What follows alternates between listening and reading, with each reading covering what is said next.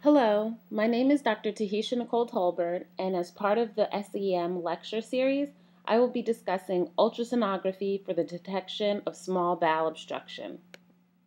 The objectives of this lecture are to discuss indications for SBO ultrasound, technique for obtaining SBO images, typical SBO findings, differentiate between SBO ileus and strangulated bowel, discuss the limitations of SBO ultrasound, and give an algorithm for incorporation of SBO ultrasound into your practice. The main indications for emergency bedside ultrasound looking for SBO include acute abdominal pain, peritonitis, abdominal distension or mass, and persistent nausea or vomiting. The goals of ultrasound for SBO are to evaluate for signs of mechanical bowel obstruction by looking for dilated loops of bowel, checking for peristalsis, and assessing for free fluid. Imaging plays a vital role in diagnosis of SBO. Plain radiography is typically the initial imaging modality used in the ED when SBO is suspected.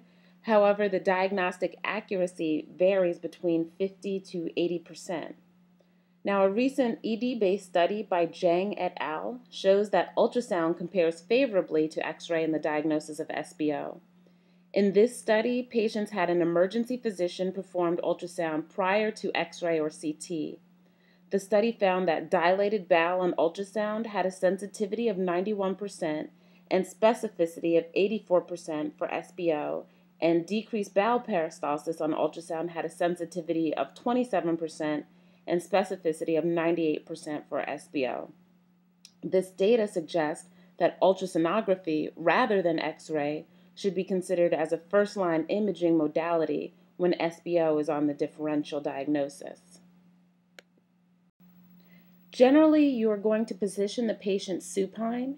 However, semilateral, lateral, or semi-erect positioning may also be used to avoid interference from gas echoes.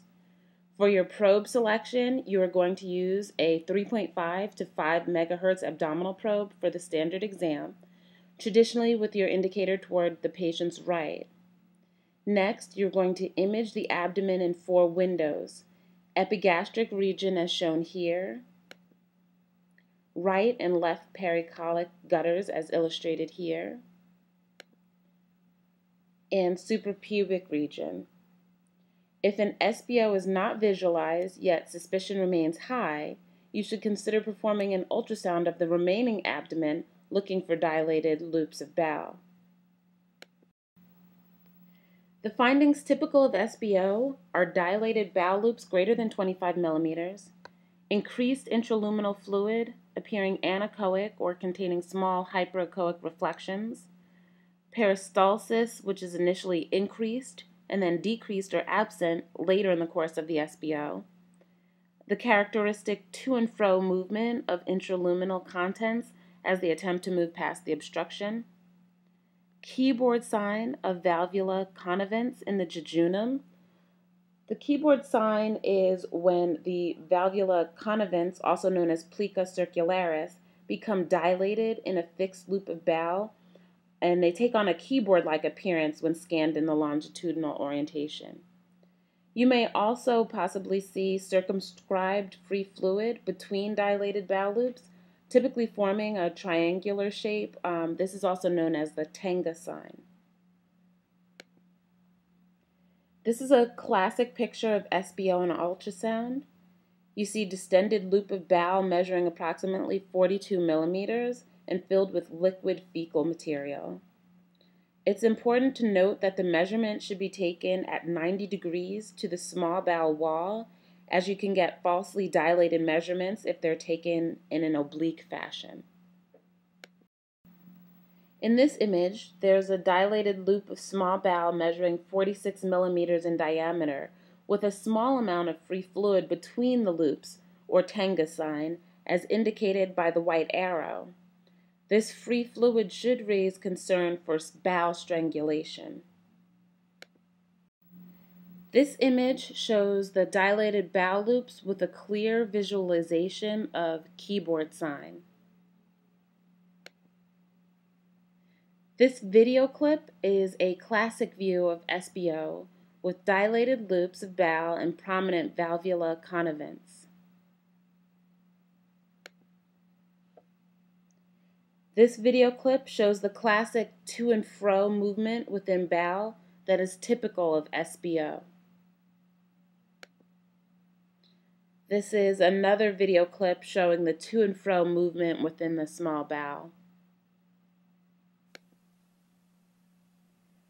In late SBO, the bowel contents will become more hyperechoic within the dilated loops, as demonstrated in this video clip.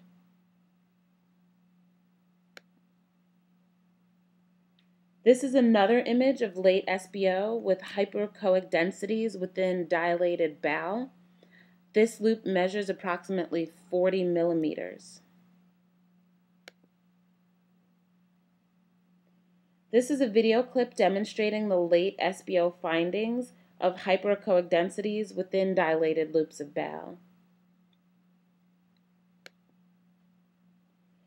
It is often difficult to distinguish between ileus and mechanical obstruction. However, if you have a patient that is recently post-op with hypoechoic or absent bowel sounds and the following findings on ultrasound: dilated bowel less than 25 millimeters, bowel filled with gas rather than fluid, both small and large bowel dilation, and lack of peristalsis, this may be more indicative of ileus rather than an SBO. According to a study by Ogata et al., abdominal ultrasound is also useful in evaluating for bowel strangulation. Ultrasound findings suggestive of strangulated bowel include dilated akinetic bowel loop, asymmetric bowel wall thickening greater than 3 millimeters, large amount of free fluid between the loops of bowel, and submucosal edema. These findings are going to warrant serial ultrasound exams to look for increasing free fluid or submucosal edema, in addition to an emergent surgical consult. Differentiating between simple SBO versus strangulated SBO by ultrasound can be extremely challenging and time-consuming as well, so it may be beyond the scope of the emergency physician's practice. The limitations of ultrasonography for SBO are due to 3 factors: patient, operator, and equipment. It may be difficult to visualize intraperitoneal abnormalities in patients who are obese or have a large amount of bowel gas. And as with other ultrasound applications, the reliability of this test is operator and machine dependent.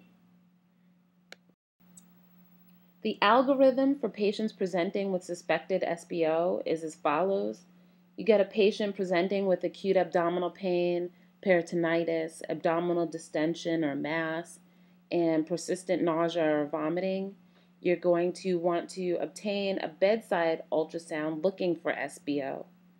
If your ultrasound is consistent with SBO, you're going to want to get an emergent surgical consult and consider placing a nasogastric tube.